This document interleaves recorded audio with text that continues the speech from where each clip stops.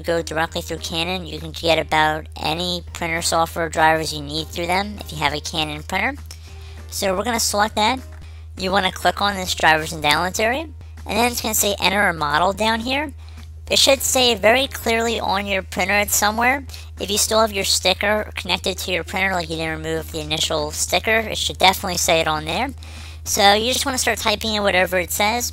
So you could type in MG, for example. That's a somewhat popular printer line that they have. So you could type in MG, and basically any part of the printer name that matches the characters you're listing here should show up. And you want to make sure you're getting the exact same one that your printer is.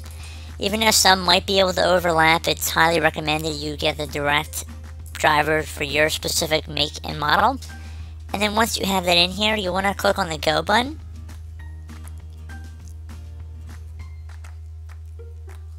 And now you want to go up and make sure that the printer matches your printer in this illustration up here. And you also want to scroll down, and you can see there's some driver software down here. I think it would just redirect you down to this page if you clicked on drivers and downloads, which it does. And you can see up here it says operating system. If you want to select a different version of the Windows OS, more than welcome to. So if you're downloading the driver for a different computer, you can select an earlier version of Windows or even Macintosh devices if you chose to do so. And then once you're done doing that, all you have to do at this point is just click on the select button right here. And then click on the download button. And then once it's finished downloading, you want to click on the executable to run it. And you do want to make sure it's a verified publisher and it says Canon Inc. here. I would highly recommend you check that. Don't just click on yes. You want to make sure you're getting it directly from Canon. And then click on yes.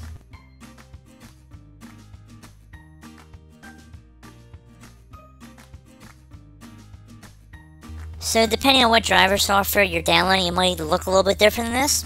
So I'm just going to put that out there.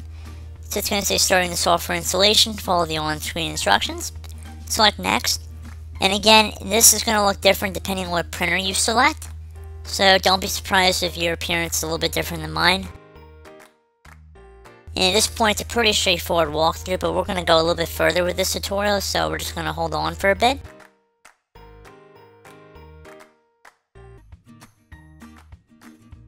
So you might get a listing here asking you what kind of software you want to install. I would recommend keeping them all checked unless you have a space issue on your computer. It only comes out to be about 1.5, 1.75 gigabytes here. So if you wanted to free up some space, you could always remove My Image Garden if you didn't want to use pictures or create and modify images through there. And if you just wanted to be really critical, you can just keep the MP drivers checked. So for the purpose of this video, just to speed up the video a bit, I'm just going to install the drivers and the user manual. The manual is only about 10 megabytes, so it's not very big. So I'm going to select next here. After you look through the end user license agreement, you want to select yes. And then select next one more time. And then it will begin downloading and installing the software at this moment.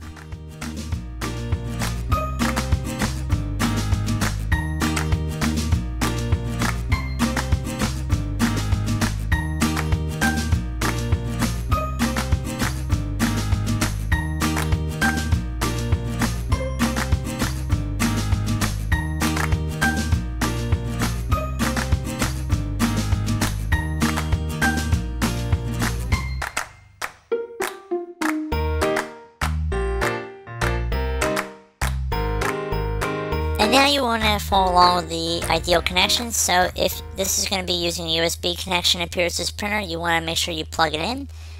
If it has wireless capabilities, you might be prompted if you want to explore that option as well. You want to just follow along with whatever is most applicable to you guys. So pretty straightforward. So at this point it's just telling us to turn on the computer, and it's even pointing to us where on the printer we should turn it on.